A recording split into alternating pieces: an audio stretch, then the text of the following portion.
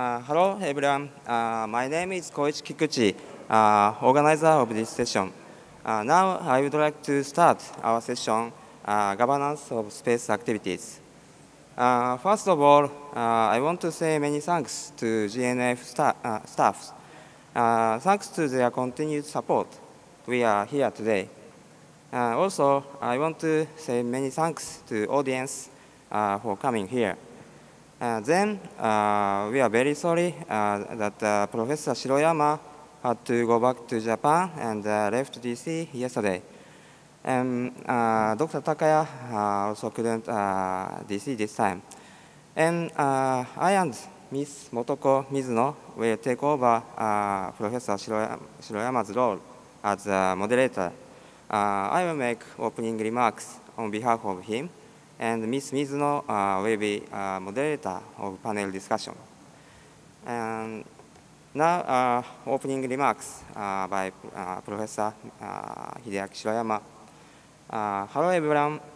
It's our great honor to join the 70th IAC this year, which marks the 50th anniversary of the first human step on the moon. Thank you, GNF Secretariat. Thank you, audience, and thank you, speakers. We appreciate your support. The University of Tokyo's Graduate School of Public Policy, in short, GRASP, which offers a Master of Public Policy degree, aims to train students in planning, implementing, and evaluating public policy, and to prepare students for careers in public service.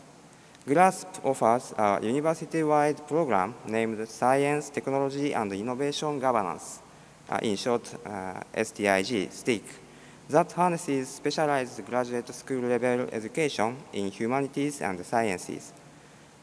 STIG fosters human resources who can lead science and technology governance with knowledge of science, technology, and innovation policy-making process, and knowledge of the evidence-building methods required to draft and implement policies, including space policy.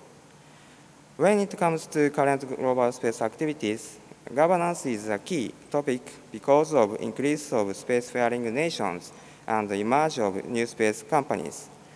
Space-related treaties enacted through 1960s and 1970s are applied to government space activities and based on the assumption that commercial businesses are subject to government supervision. New space companies, however, are executing space activities with their own visions and business models. They contribute to vitalizing global space activities with their business proposals like mega-constellation or space resource exploration.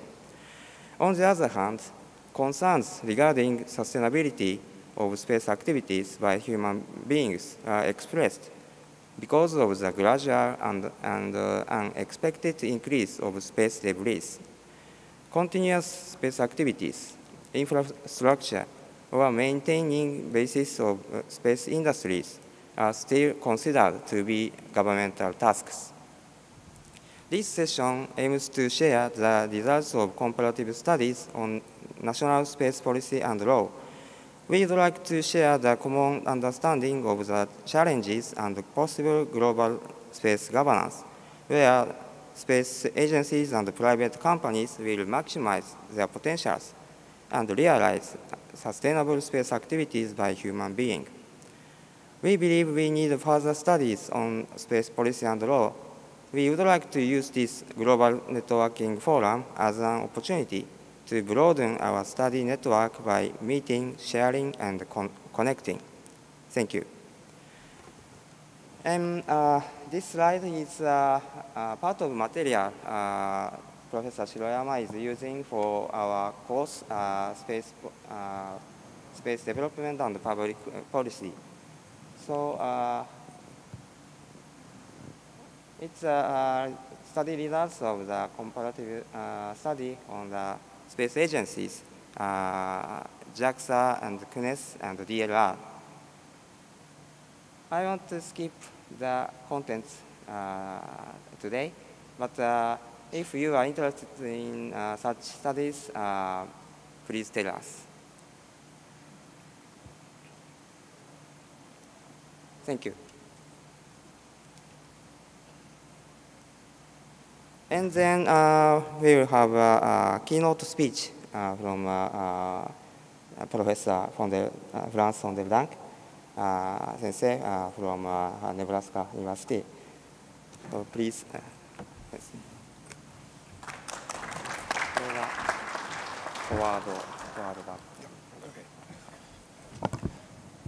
Thank you very much for that. Thank you also to the University of Tokyo for inviting me here. It's an important subject which I think we addressed already a number of years ago in a seminar at your university in some detail. The governance of space activities. Now, as a lawyer, I always prefer to try and define what we talk about. And we should be clear that governance is not the same as government, because if it would be the same, we wouldn't need a different term, right? So that's why it is important to realize that we are not only talking about governments. Governance is a broader issue. It's a concept of the exercise of authority and control by way of a method or system which includes, of course, governments, which includes law, but can also have more ephemeral managerial elements, the management of activities of other entities and of course notably of the private sector. So governance of space activities is basically about the use of governmental powers to control the private sector activities in space, and space is an international area which brings with it a number of different parameters. If a government has to exercise governance in its own territory, it's pretty straightforward because the government is in control.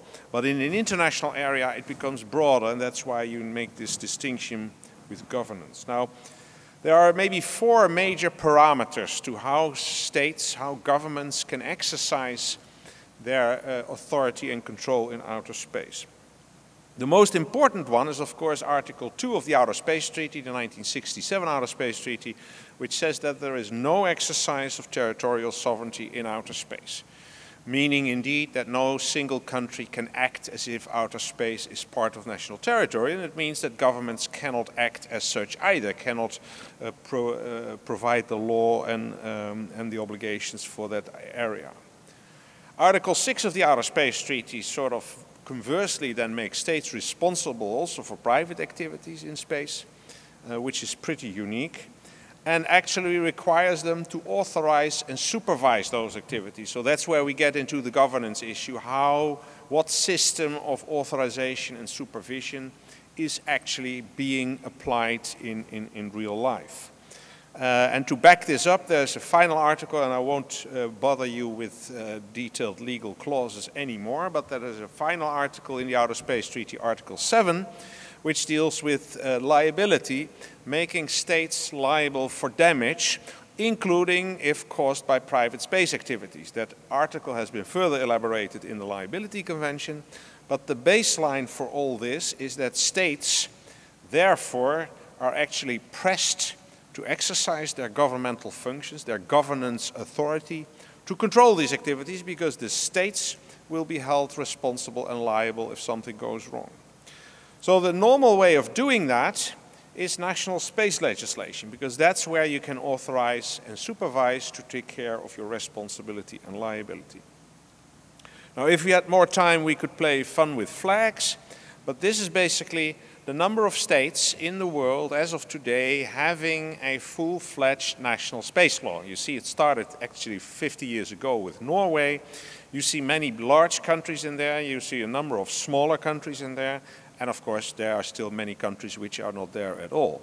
So to give you some of the countries which are about to have a national space law, that includes our host of today, Japan, where I saw in the slide of Dr. Kikuchi already a reference to this, but it is not there yet.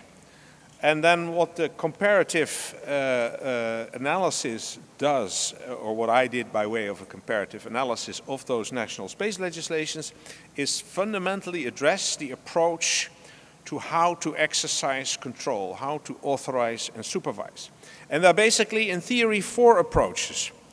The one approach is that you say every space activity conducted from national territory requires an authorization. So you apply it to everyone operating on your territory doing something in outer space. Whether it's a national entity or a foreign entity, that is what we call in the legal profession territorial jurisdiction, the exercise of control over your territory to license, authorize, supervise, etc., these private activities. Now, in a sense, that concept of territorial jurisdiction is kind of extended, because what we see happening nowadays is space activities undertaken from ships, such as sea launch, or undertaken from underneath aircraft. We have, for example, Pegasus, a company which launches satellites into outer space from underneath aircraft. Now, if these ships or aircraft carry a national flag, they are seen as what we call pieces of quasi-territory of the country at stake. And of course, if the flag is a US flag, the United States can license whatever is undertaken from the ship or from the aircraft carrying its flag. The third approach is a rather different one that goes back to the nationality of the operators. So if a US national operates a space activity anywhere in the world, that can also be made subject to US national law. That is what we call personal jurisdiction. And then space law offers a final and fourth approach, adding on to the quasi-territorial approach. It basically says, well, if you register a satellite, oh, I'm sorry, in my original slides, this was supposed to float into the register, because the idea is that you register a satellite, and by doing that, you also create control, legal control over that satellite. That's also what we call basically quasi-territorial jurisdictions. So in theory, those are the 4 tools that states have to exercise authority, exercise governance activities over space activities by the private sector. Now, unfortunately, there's not enough time to go through all of them, but I can give you the summary of the comparative study of all these national space laws. Here you see in the first line the first set of countries, and what immediately becomes clear is that the US, for example, has 3 types of national space legislation, which to a different extent cover these 4 approaches. Some of them use territory, some of them use nationals, apply to nationals, and none of them explicitly applies to space objects.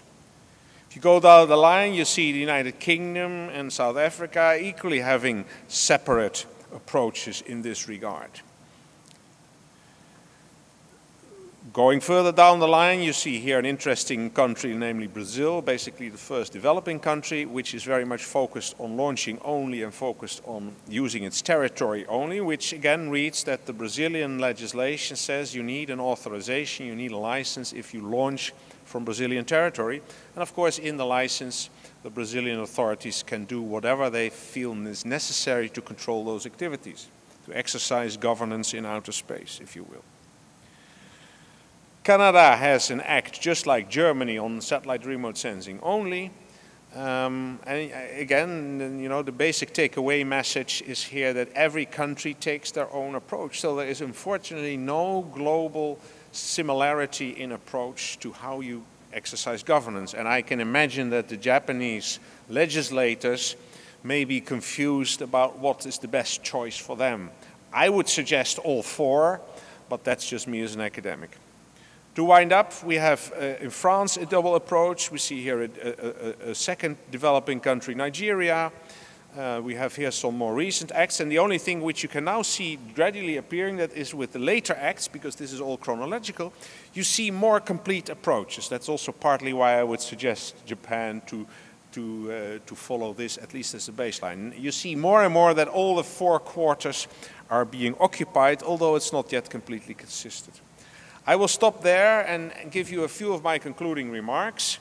As I said, the more recent national space laws are, the more coherent in a sense they are and more comprehensive they are in exercising governance, exercising governmental authority and control over these activities in outer space. And at least they do that on the basis of territory, All activities from national territory are subject to that. And on a personal jurisdiction basis, meaning that any national, including national companies, is subject to those requirements.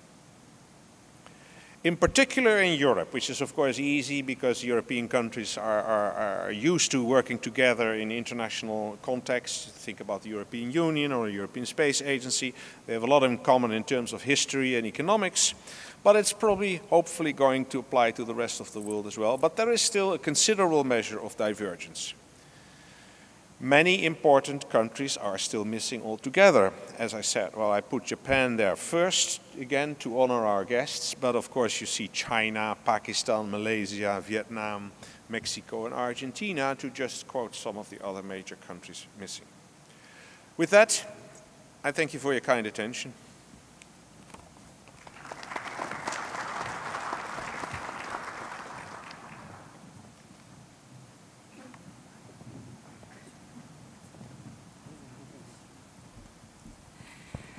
Thank you, Franz, for the very comprehensive presentation, keynote speech.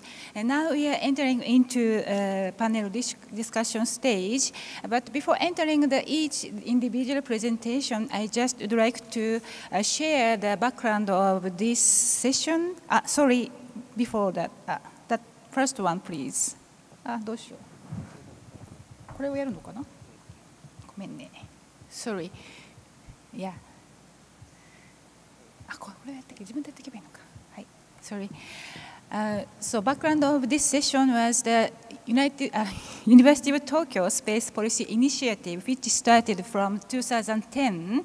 That background was a proposal from JAXA. My name is Motoko Mizuno, working for JAXA, and at the same time, lecturer of University of Tokyo. JAXA, as space agency, we need more wider information and knowledge, and also the people networking in order to set our vision and regulations and so on. So we proposed, JAXA proposed University of Tokyo joint project for space policy and research project. That is UTSPI, the name after GWSPI. That is good. GWSPI, former head of Professor Pace, good advisor to create that kind of activities. UTSPI, in collaboration with JAXA, we have three functions: research, education, and outreach. So UTSPI, in collaboration with JAXA, tried to get more wider network of space policy, law, and policy and law research academic field. First, we have good cooperation with GWSPI, and then, of course, Nebraska University, von der Dank, Professor von der Dank kindly joined our sessions in Tokyo. Also, we have good cooperation with UN-USA and IAC in European field universities. They kindly joined our workshop in Tokyo.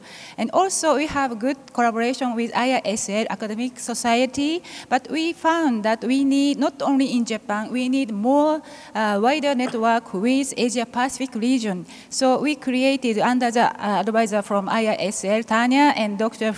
Schroger of ISL president, we created SPRANAP, Space Policy and Law Academic Network in Asia-Pacific region. That was strongly supported by NIAS, our Indian colleague, Dr. Rao. So that was our background, and we set first our research subject as UTSPI, the governance from comparative studies. So that is our background of today's session. So each one will provide their knowledge or experience of governance of space activities. So first presentation, sorry, I have one missing. So one more action in Japan is JSAS, Japan Society for Aeronautical and Space Science, newly established Space and Policy Committee headed by myself and Kikuchi-san. And then we started to promote space and policy study in academic society in Japan. So JSAS just set Space Vision 2050 like pictures. In 2050, we can create the kind of age of near the Earth, the ordinary people can travel, easily travel near the Earth, and the moon base or Mars base and the deep space, maybe not with manned project, but without manned project, we can, robot project, we can access to deep space is the JSA Space Vision in 2050. And myself and Kikuchi-san contribute to set up policy and law and culture roadmap, and we proposed at least 8 legal challenges to overcome in order to realize that this is Space Vision 2050, that these are 8. So more flexible international lawmaking process, the consensus system of UN copiers is how we can manage more flexible international lawmaking process is one thing, and two things is governance, good governance for private space activities, mainly by domestic laws, regulations. And third point is of course, that the flexible domestic law system, we have to change our domestic laws to fit to newest space activities, and then other legal measures or public measures like PPP-like things to promote private space activities have to be developed. And of course, sustainability of space activities, and then we have to think about the treatment of Moon, Mars, base, and also the space resource mining. And finally, we have to think about the new legal concept beyond OST regime, how we can create the jurisdiction in the life in the Moon and Mars. That is the 8 legal challenges set by JSAS. So that is the background of our study in Japan and the study of the study network of the UTSPI. So next slide is my presentation for this session. So my research subject is nowadays the space resources governance. So you know that the Outer Space Treaty, there are no prohibition of the space mining of the commercial space mining, like the IAC positioning paper in 2015, absence of a clear provision of the taking of resources, then the use of space resource is permitted. That is basic understanding of space lawyers. And then we have to think about the soft law, even though it is soft law, but we have to think about Space Benefit Declaration, UNGA resolution in 1996 to balance the benefit with consideration for the needs of developing countries. So there are 3 points, and not the financial sharing, but the sharing of the benefit with capacity building like that. Ooh.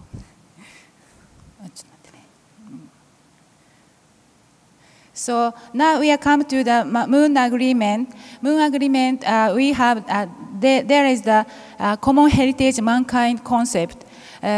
So the natural resource shall not become property, but without prejudice to the international regime to be established. It means once the international regime established, they can change the condition under the Moon Agreement. So there are room for the property right is the point we have to consider about.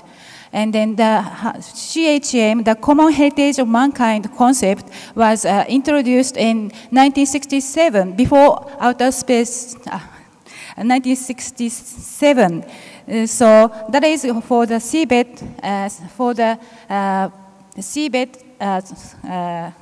proposed for the seabed. So UN Convention on the Law of the Sea detailed the CHM idea for international authority will develop the seabed resources on behalf of human beings. But the Moon Agreement not detailed such. So we can develop the new regime after Moon Agreement is one thing. And then also the Outer Space Treaty, because that is before the CHM idea, so there are no concept of CHM. So this is detail, so I will skip. So now that no provision in Outer Space Treaty, so for the non-space party of Moon Agreement can proceed space resource mining under domestic law regulations. So United States and Luxembourg set domestic laws and then clearly declare the private right for possess the space resources and then setting conditions for licensing. And on the other hand, there are the activity to establish international regime to govern the space resource activities headed by Netherlands, who is the space party for Moon Agreement, the Hague International Space Resource Governance. So they proposing the, under the building blocks, they are proposing that the legislation system and priority rights, and then clearly declaring that the space resources are lawfully acquired. And then one point I should take point is third, they proposing international framework should not require monetary benefit sharing. So it seems for me this is more favorable condition for space mining operator rather than the space benefit declaration by UNGA. So my final paper is this. This is my understanding of the governance for the space resources. As you know, that it is under the development. So today's governance is not clear. We have to create now for that governance for space resources. But anyway, outer space treaty, no provision. So taking into consideration for soft law space benefit declaration, outer space treaty member states can proceed under domestic laws and under regulation of the domestic laws for the companies for the space resource mining. But if they think the international regime need, or maybe soft law like UNG resolution, additional resolution can be required. But it is under the consensus base in United Nations. On the other hand, for the 12 state parties for Moon Agreement, they need anyway international regime. So I don't know which is based on building blocks of Hague Initiative or not, but anyway, they have to create international regime to proceed space resource mining. So in case in order to establishment of international regime, my expectation is which should be the additional treaty because which supersede the Moon Agreement Article 11. And if the Moon Agreement non-state party needs to enter Moon Agreement before entering international regime, then it might be plenty of time to coordination for to entering into two treaties, and then maybe before the establishing international regime, it takes time is challenges. That is my presentation. Thank you very much.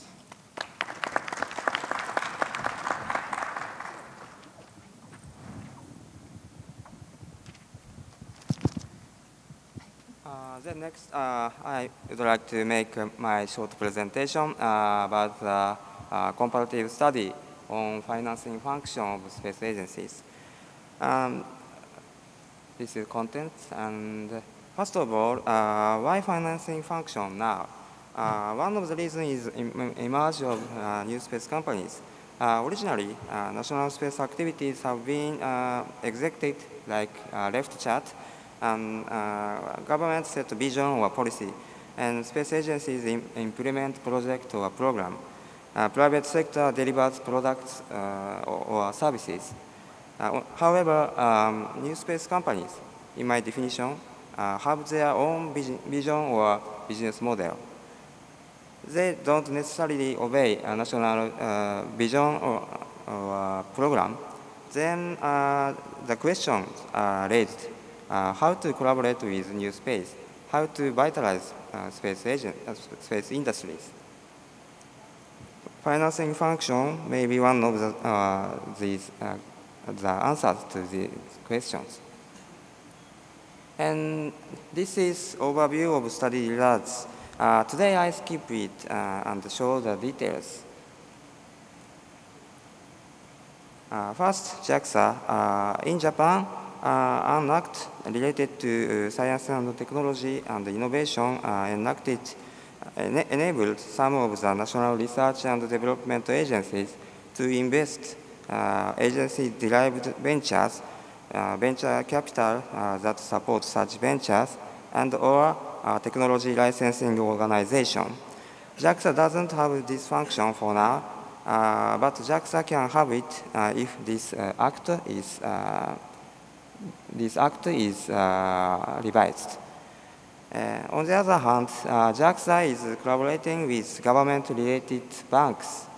JAXA gives them technical advice, and in 2018, Prime Minister Shinzo Abe launched a new platform to invest space ventures, including this framework. This is a citation from Space News about a new platform in Japan. I skipped the details of this new platform today. And then United States. NASA Act of 1958 authorizes NASA to take other transactions, which enables NASA to make agreement without obeying federal acquisition regulations. This agreement is called Space Act Agreement, SAA. SAA is applied to commercial orbital transportation services, COTS, and commercial crew development, CCDEV, these programs, and grants for fundamental research. In fact, SAA enables flexible agreement.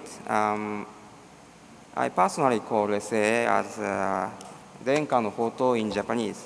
That is Japanese sword, handed generation by generation in one family. Anyway, NASA can support private company with this SAA. And of course, the US space companies receive public funding. This is a citation from Space Angels report. Today I don't have time, so I will skip it. Then France, CNES. CNES can participate in industries in financial manner by CNES Establishment Act. CNES is famous as the founder of Ariane Space and Spot Image. However, after French Space Operations Act was enacted in 2018, and because of concerns about benefit conflict, they sold shares to private companies, respectively. On the other hand, CNES launched a venture capital fund called Cosmic Capital. CNES is collaborating with ESA in this framework. And this is a citation from ESA News. They say the creation of partnership between industry, government, and academia is key to exploiting the fast-growing ecosystem of new space companies that have a focus on rapid innovation, new business models, and new application of space technologies. We can see the similar awareness with us here. Then, as for the framework or consortium for space venture capital, Seraphim of Europe is a precedent. And UK SA is collaborating with ESA in this framework. It's a very interesting framework, but I skip the details of Seraphim today. This is from Seraphim homepage, the companies they are investing now. Now, consideration. As a trend, risk money, that means high risk and high return investment into space ventures market globally.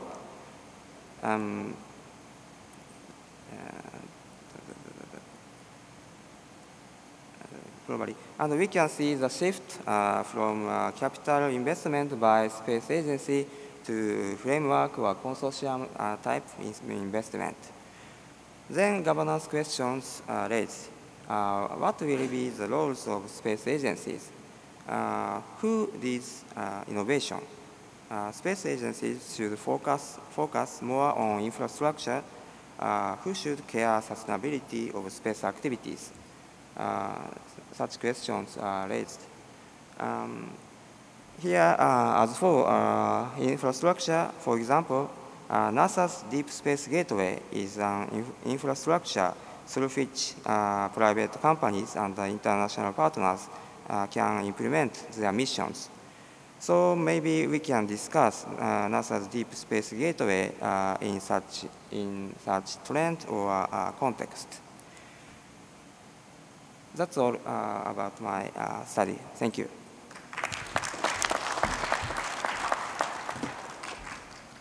Then next, last.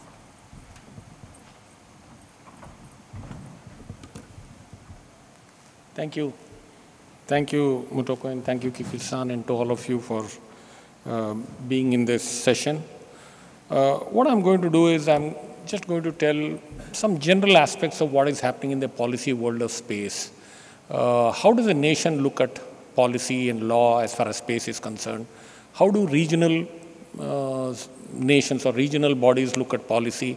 And what are the global imperatives that are emerging as far as policy is concerned? This is an outcome of a study that we have been doing in India, in National Institute of Advanced Studies, along with the University of Tokyo.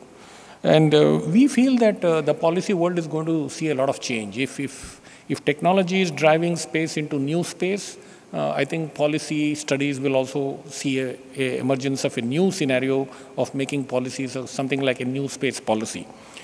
Just to give a feel, what does the nation do as far as policy is concerned? This is what is India's space activities in that sense. India does not have its stated policy or a law, as was mentioned by France earlier. It is in the process of making a law or a policy, but there has never been a stated statement or a stated document which says this is the Indian space policy. In spite of that, in the last 45 to roughly 50 years, India has made tremendous progress as far as space is concerned.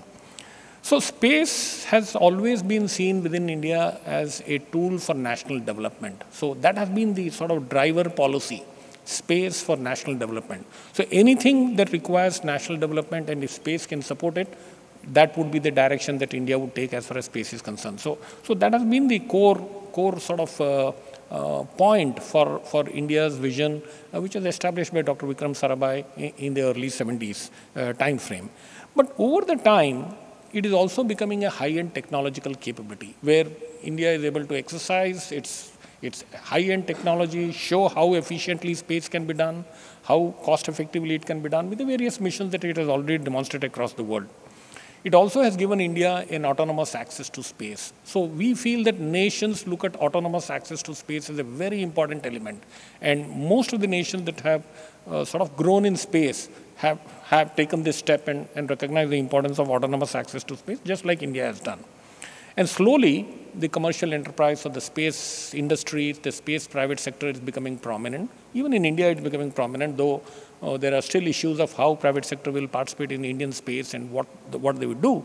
But commercial activities in space is becoming a very important regime for the furtherance of space in the coming years. Similarly, international cooperation, I think, will always be at yet another core of policy definition as far as space is concerned, be it in satellite building, or be it for launch, or be it for services, or be it for applications, or whatever. But international cooperation, just like autonomous access to space by any nation, international cooperation is yet another very important parameter that nations look for as far as policy definition and space activities are concerned. So with these core issues that India has evolved over time, it has built up a large amount of programs in satellite communications. It has its own launch program. It provides launch services to many other nations in the world. It has remote sensing and Earth observation applications. It has its own positioning and navigation system satellites that are there. And it has also a variety of applications for national development. I'm not going to go into those details in that sense. But of late, in the last 10 years or so, India has also emerged into the planetary science, studying the moon or going to the moon, Mars mission and other activities, which is the interest after a first level achievement in space, any nation would want to get into the higher levels of knowledge building and technological capability. And this is what India has also done with a successful mission to the moon earlier and also to Mars in the recent times. And it has also announced the next step towards sending humans into space. So a human space flight mission has also been opened up. So we see that a nation looks at space from some core aspects, which is highlighted in this slide, but it slowly evolves and builds the capabilities that are required from rudimentary issues to satellite building, to rockets, to applications, to navigation systems, to humans in space flight, planetary, and so on. So this is like a profile. It opens up a number of activities that nations take up in this scenario. And this is what India has done. And I'm sure if we look at many other nations, this is exactly the pattern that one will see. There is something core, and around the core builds, and then it evolves sort of and furthers into growth as far as space is concerned. Looking at a regional perspective, we did a study to trying to compare the space policy or the space activities of different nations in the Asia-Pacific region. We did a study with the University of Tokyo. Motoko and Shiroyama-san were also one of the key elements of this particular study. And we saw that, in Asia-Pacific, for example, Japan and India have tremendous progress achieved as far as space is concerned. There's also another nation, China, which is very active, and it has tremendous capabilities in space. But then there are many other smaller nations that are slowly emerging and wanting to define their space policy, their national space programs. We studied various nations, and I just give some small examples here. You will find the details of some of the studies that we have done in the reports and the papers of IAF Congress in the previous sessions. For example, Malaysia, Philippines, Singapore, we know that Thailand, Vietnam, Cambodia, they're all looking at space activities and also defining space policy for their own requirement. But the maturity that Japan and India have sort of built over the years reflects in the program that it has and the type of policy that it caters to. We see that Japan has some space law, which was defined in 2015 and earlier in 2008 and later on in 2015. India still does not have a space law or a space policy. It's still in the process of defining it. But then Philippines has already defined a Space Act. It has very clearly defined what it wants to do and what are the activities that it will take up as part of a policy and legal frame is concerned. Similarly, Malaysia has put up a draft of a space policy that it wants to take up. And Singapore says that they are under work for this activity.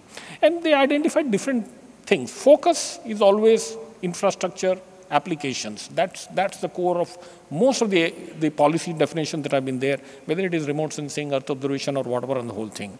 Nobody straight away says we want to send humans to the moon. So it starts with a small step, and then it migrates into higher levels of capabilities. Space capabilities also varies in most of these nations. Japan and India, along with China, are one level, and the other nations are at different levels of capability in that activity. The other point is everybody recognizes international cooperation. We have studied this. We have seen that everybody says that international cooperation is a very important element in the Asia-Pacific region for policy, either at a bilateral level or at a multilateral framework level. And we have seen many of the activities that are done under UNSCAP, under APRSAF, under other multilateral forums that are being created. There's a high amount of international cooperation that is highlighted. So this is just to show that these are the type of activities that are sort of seen in the overall context of policymaking in different countries. So based upon these studies, we did identify some few topics which are very important for collaboration and international participation in space cooperation in the Asia-Pacific region. It could be, for example, in satellite positioning and navigation, there's a lot of interest. There is an interest for making joint space missions. Already India and Japan are talking of joint space missions to be done in the future. And many other nations are also talking of building small satellites and other navigation systems in that particular thing. There's also an interest in ISS utilization. In the Asia-Pacific region, many nations want to participate in the International Space Station and exploration-related activities. So there's an interest for many nations in the region. Space robotics was identified as a very key area where collaboration could be taken up at different levels by different agencies. And of course, also industrial collaboration of private sector and other activities. So by doing such studies of comparative thing and learning from the national space programs and national space policies, it is possible to identify such cooperative activities which can help a regional space policy to emerge in that overall context. But if you look at global scenario today, there are some very new things that are happening, which we are seeing as part of the new space activities, and we need to keep this in mind in the overall international law and international policy framework, and also at the national level and the regional level. The low-cost access to space is really disrupting the overall scenario. So everybody now can afford to have access to space, either on your own or through somebody else on the whole thing. And various types of private sector initiatives are coming up, and these are going to change the policy directions and law directions in the coming years. Constellation systems, Earth observation and communication, large number of satellites, 600 satellites for communication, 800 satellites for Earth observation, so small satellites, and so large number of constellation systems are coming up, which are going to create other types of issues related to debris, space governance, space management, and other activities. Yeah, and we have other activities like planetary action, that like a planetary exploration activities that are going to be taken up, debris removal. These are some issues that are coming up in a big way, and of course gateways to outer space. Going out of space into farther outer space activities is going to be a major activity, which are coming up in the global domain. So finally, my last slide is that if we have to look at the imperatives for policy definition in the coming years, I think recognizing that nations will make their own space policy, which will include space agency as well as the new space initiative, that is the industrial activity associated, is very important. Each nation is going to look at it in that manner as to what should be space policy, and we have to keep that in mind in the imperatives for future space policy related research and activities. Caring and protecting Earth, I think, is going to be common. It's going to be common across nations to look at how to care for the Earth, our planet Earth, and how to protect its activities. I think in the coming years, humans on Mars and Moon is going to be, Moon and Mars is going to be a reality. We have seen the declarations that have been made. So what is going to be the implication of this new activity where humans will be on Moon, they'll be on Mars? What will it mean as far as policy is concerned, space policy is concerned, and space law is concerned? I think needs to be debated and discussed in the overall things. And industrialization of space, whether you manufacture, space tourism, industry activities on space, I think is going to be on another major activity that one will have to consider. And there is going to be one more activity of space warfare. Hopefully not that it should become a reality, but every nation is going to consider this issue as to what is going to be meaning by militarization of space and space warfare related activities. So from an overall perspective, we feel some of these things have to be researched. There's a lot of studies that need to be done before we define the policies for the future. What we have is of the past definitions, but what we need now in the global imperatives that I just now defined is something very, very different. And I think we need a lot of studies and cooperative activities. And fora like this, which has been organized, I think will be very good for exchanging information and building ideas for the future. Thank you.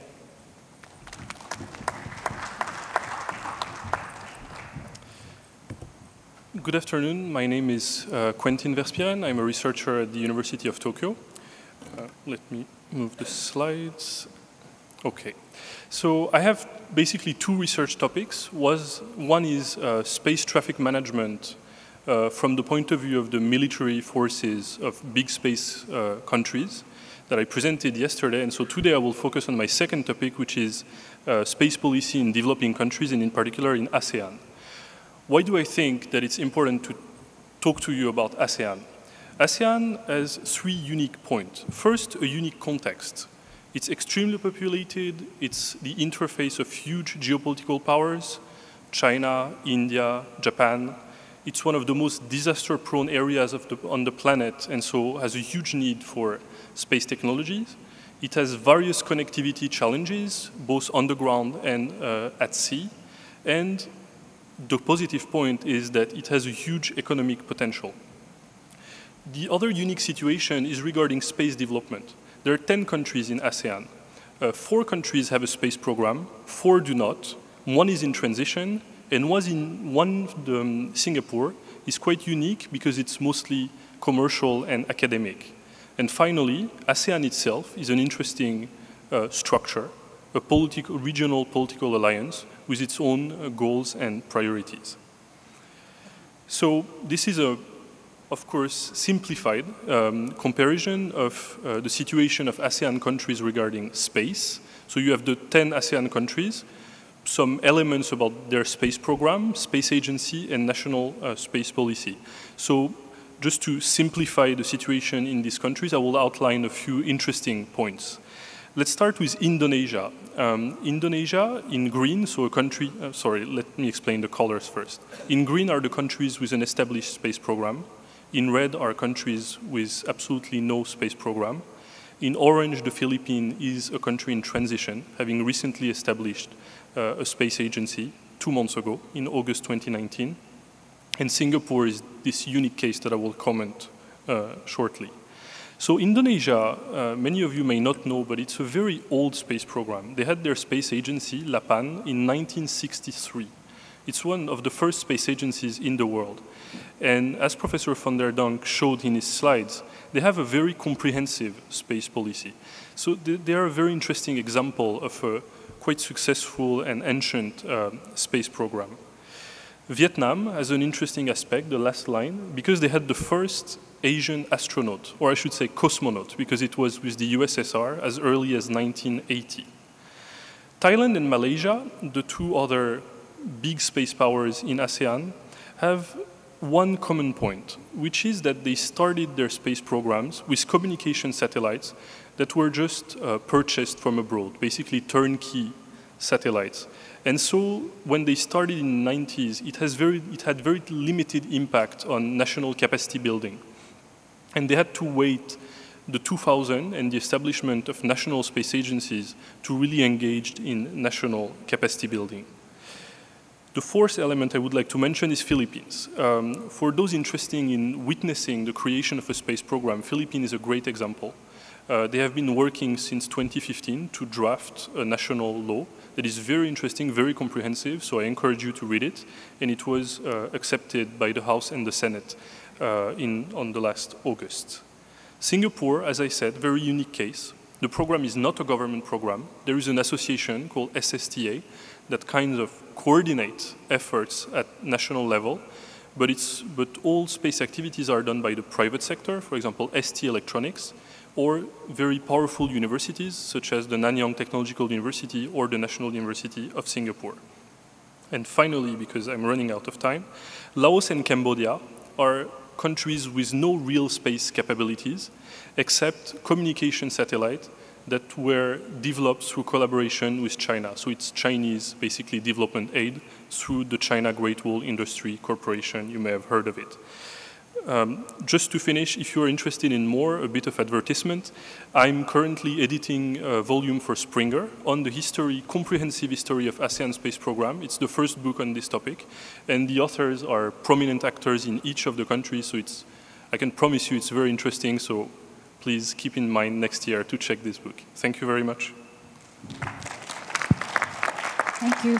So because of time restriction, I'd like to ask one comment concerning the space governance study, the importance or role of space agency or challenge of space laws. So France, please.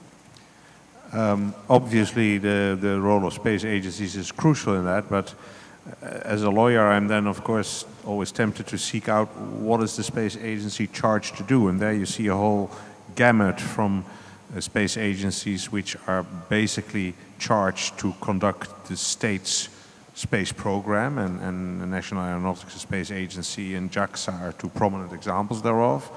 And you have also space agencies which have a fundamentally different role. They are charged by the government to actually monitor, govern, if you will, authorize and supervise the private sector. And that, of course, and sometimes they even go together. In France, CNES has basically a double role.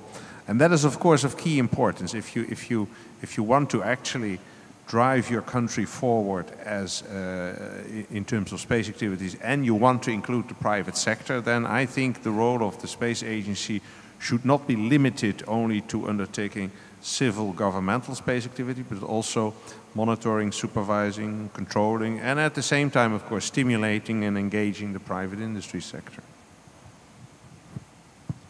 Yeah, I think governance of space is going to be very crucial in the coming years. One, because we are all embarking on very new things. Many of the issues are not yet well defined and crystallized into accepted sort of policy. So governance is going to be very important. But when you talk of governance, I feel that the role of development under governance and role of regulation under governance will have to be very clearly defined. So a national space agency may develop the technologies and develop the support that is required for governing space in the overall sense. But regulating it, setting up the rules and everybody following those rules that are required, I think will be a very different set of activities, maybe done by some other agency in that sense. So regulation also is going to be very key, apart from in the overall framework of governance.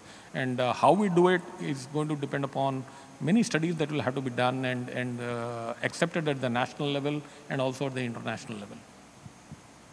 So I would comment on the role of space agencies and continuing on what I presented from the point of view of these emerging space nations that I interact with in Asia Pacific and in Africa. For me, the main role is, there are two main roles. One is risk-taking. So taking the risk that the industry in this country is not willing to take. But it's true in many countries, but in particular in these countries. And the second role that is the most important is creating the conditions for capacity building, acquiring and retaining the knowledge, which is something that the industry in this country cannot do and doesn't do. And the example I showed before about Thailand and Malaysia, when Thailand purchased Thaicom in the 90s, there was literally no capacity building after that. So it was not really useful for the country, apart from the communication services themselves. And it's only when GISDA was created in the 2000 that they could leverage the different actors in the country, the universities, the private sector, the research institute, and really create some capacity inside Thailand. So creating capacity building is the most important. As I mentioned on my presentation, Deep Space Gateway is a kind of infrastructure for nowadays global space activities, maybe. And as for the infrastructure, personally, I'm interested in spaceport too.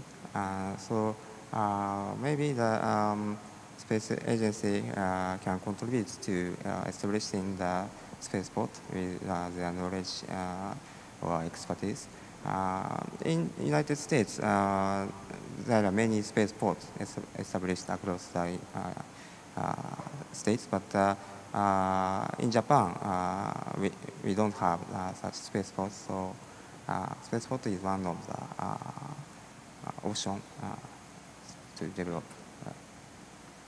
Thank you. So as a conclusion of panel discussion, I'd like to point out 3 points. One is the governance study, comparative study. We, a Japanese space agency, and then we can learn many things such as space agency law and then the good practices of regulation all over the world. That is a good point for us. And the second point is, like France pointed out, there are still many countries doesn't have its domestic law regulation. So, like space debris, against measures for space debris, including Japan, we are now have licensing regime, including restriction for space debris issues. So we need more and more countries have more domestic laws for the sustainable activity of space activities, so we can promote such kind of concern for the country which still doesn't have the domestic space laws. And third good thing is this is the group of not only from a space agency but the academic side. We can discuss very flexibility with flexible, so we can propose good governance, or even like Mukund proposed, we can propose some future cooperation among each country. That is good things of the kind of communication between not only space agency side but on the academic side and the industry side is a good thing. So we'd like to continue such kind of activities. So I'm very sorry we cannot get the question from the audience, so maybe later please come to us. So sorry. So that's the conclusion of the discussion. So finally, the closing remarks from the Mukundo for the.